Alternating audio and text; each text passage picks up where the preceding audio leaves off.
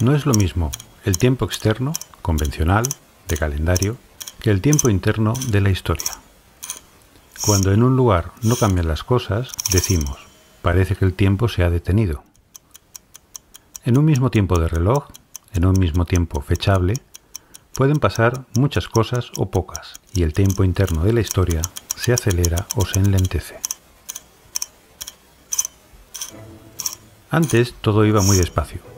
Abuela, hija y nieta, o abuelo, hijo y nieto, venían a hacer fundamentalmente lo mismo. Vivían en los mismos lugares, trabajaban de la misma manera o creían en las mismas cosas. Pero a medida que el tiempo pasa, las cosas se van acelerando y los cambios se suceden en intervalos cada vez más cortos. En decenas de años se dan cambios que antes tardaban cientos o incluso miles de años en producirse. No se trata solo de una curiosidad, son cambios importantes en nuestra manera de vivir. La familia, cuya forma y tamaño soportaron el paso de las centurias, cambia de nuevo y vuelve a cambiar. Trabajamos de otra manera, nos alimentamos de otra forma. Estamos acelerando tanto que hasta los hermanos con edades algo distantes ya notan las diferencias entre las generaciones. Este es el primero de los 2 vídeos dedicados a la aceleración histórica. En el segundo vídeo conoceremos a científicos que han tratado de medir esta aceleración y a dónde nos puede llevar eso. En este primer vídeo vamos a intentar comprender cómo nos afecta en nuestra vida, si nos da problemas y si tiene algún remedio. En cada momento histórico convivimos diferentes generaciones. Hay una generación madura que desplaza a otra anciana, ocupando el espacio central o el poder económico y político, pero también el cultural, como formadores de opinión, etc. Cada generación se ha formado en distinta situación. Decimos que tiene un paisaje de formación diferente que le lleva a sentir el mundo y a comportarse en él de una forma que le es propia. Cuando la generación joven se va instalando en la sociedad y desplaza a la madura en los puestos de influencia, comienza a tratar de plasmar en el mundo el paisaje en que se formó, con sus ideas, gustos, valores, etc. Pero el mundo en que esa generación se formó ya no existe, solo existe en su memoria, por lo que trata de imponer un paisaje pasado inexistente en un mundo nuevo que existe y se mueve. La generación en el poder tiende a valorar los cambios actuales como insignificantes o como desvíos, y se convierte inmediatamente en retardataria, especialmente en épocas de mucho cambio, como es la que nos toca vivir hoy. Como el cambio se da cada vez más rápido, los jóvenes de hoy experimentarán una distancia con los jóvenes de mañana aún mayor de lo que sus padres respecto a ellos. Avisados quedáis. Se produce un desfasaje entre generaciones y entre diferentes sociedades también. La aceleración histórica se hace sentir especialmente en las grandes ciudades, producida en buena parte por la tecnología, por el veloz y constante intercambio de información. Muchas metrópolis se van convirtiendo en ciudades del mundo que acogen a gente de muy diversa procedencia, y a la vez sus habitantes viajan a otros lugares con frecuencia. Este intercambio cultural intenso también produce cambios y contribuye a que la historia se acelere.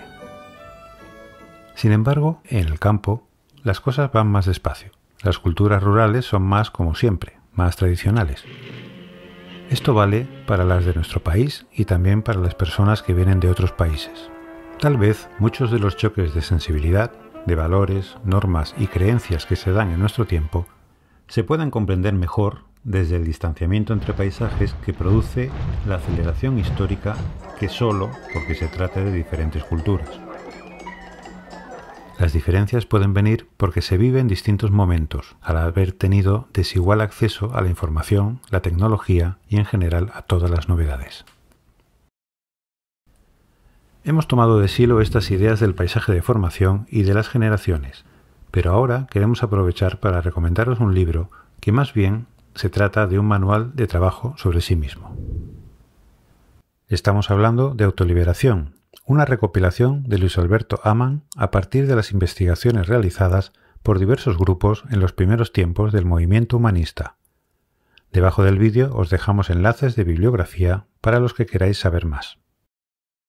Pues bien, Autoliberación es un sistema de prácticas de diferentes tipos y grados, con algunas explicaciones que ayudan a comprender los temas que se trabajan.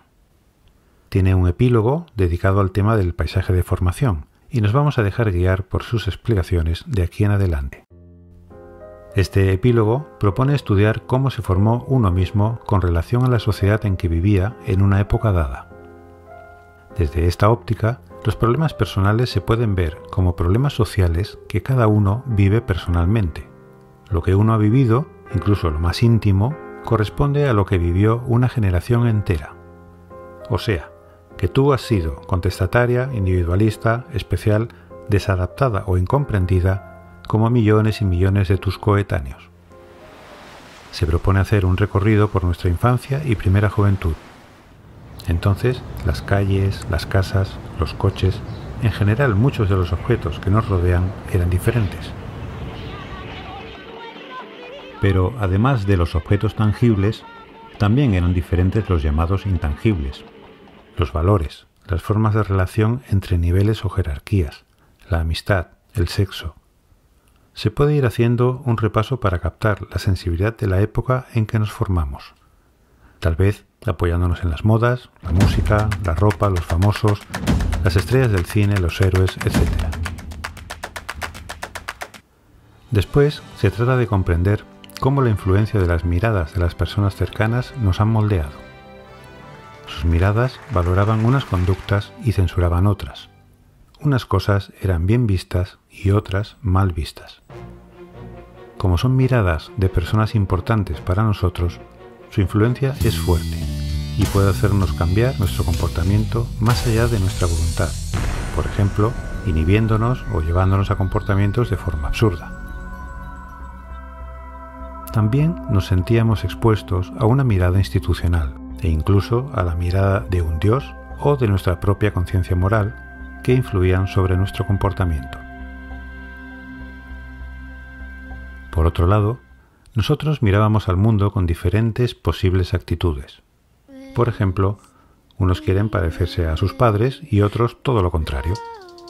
Entonces, se trata de ver si ante los valores de la época confrontamos, los aceptamos o no hicimos ni lo uno ni lo otro y nos replegamos sobre nosotros mismos. Se propone describir sin juzgar ni a uno mismo ni a nadie, simplemente ver lo que pasó e intentar comprenderlo. Todo este trabajo al final nos sirve para comprobar que arrastramos una forma de ver el mundo y de comportarnos que ahora puede provocar varios problemas. Un problema es que nuestros sueños, aspiraciones y proyectos que un día concebimos difícilmente se puedan cumplir hoy, porque el mundo ha cambiado del todo. Así, muchas veces nos sentimos extrañados o expulsados de la misma sociedad que hemos contribuido a crear. Por ejemplo, puede ocurrir que la frustración de nuestros ensueños y aspiraciones nos lleve a buscar culpables donde no los hay. Otro problema es que nuestros roles o formas de relacionarnos no resulten eficaces o incluso puedan llegar a ser conflictivos. Nuestra sensibilidad nos puede llevar compulsivamente a comportarnos como no querríamos comportarnos. Una vez que hemos comprendido cuál ha sido nuestro paisaje de formación y cómo arrastramos desde allí nuestra sensibilidad, nuestra manera de ver o valorar las cosas y nuestro comportamiento, estamos en condiciones de comprender la raíz de nuestras dificultades de adaptación al momento actual, si las hay, que seguramente sí. Ser consciente de ello ya cambia las cosas. Somos menos esclavos cuando comprendemos lo que nos pasa, pero además, este trabajo que propone Autoliberación en su epílogo te pone en la tesitura de cambiar del todo tu situación frente al mundo. Las diferencias entre seres humanos respecto a creencias y valoraciones se pueden superar yendo a la intención que trasciende el objeto. Aunque nuestros trabajos, nuestras familias, nuestras costumbres y nuestros mitos son diferentes, podemos encontrarnos a personas que quieren prosperar, aunque sea de otra forma, cuidar de los suyos, aunque sean familias y comunidades diferentes. y podemos sentir lo sagrado latiendo en otros, independientemente de cuál sea su Dios. Nuestro paisaje de formación lo tenemos grabado en lo más hondo de nuestro ser.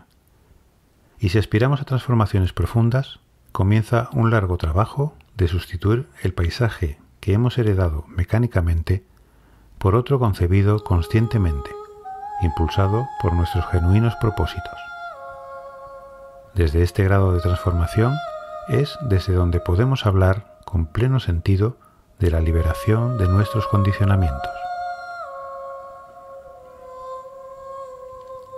Hasta aquí este vídeo dedicado al efecto de la aceleración histórica en nuestras vidas. En el siguiente veremos cómo diferentes investigadores alrededor del mundo han llegado a conclusiones parecidas al estudiar la tendencia en la aceleración de los cambios y cómo ello nos pone frente a acontecimientos extraordinarios.